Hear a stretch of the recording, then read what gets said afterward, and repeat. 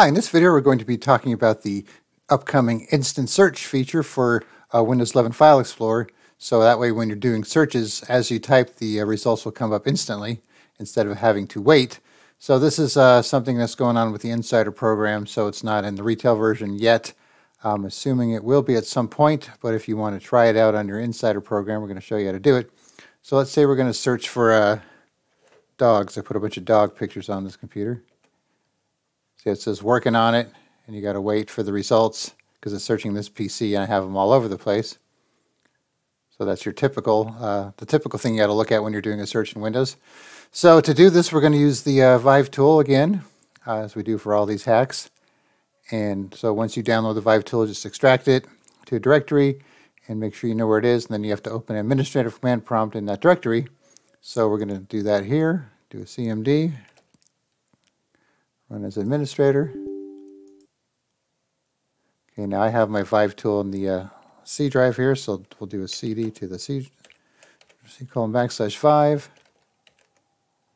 Okay, so now all I have to do is run these two commands here to enable these two IDs.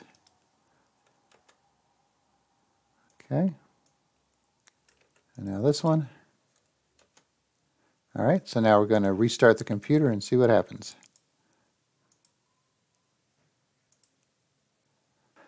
Okay, we're logged back in, so let's open up File Explorer here.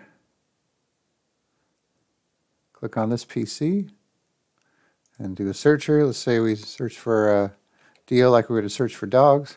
You can see it's bringing up anything that starts with DO. We could even change it to CA for cat.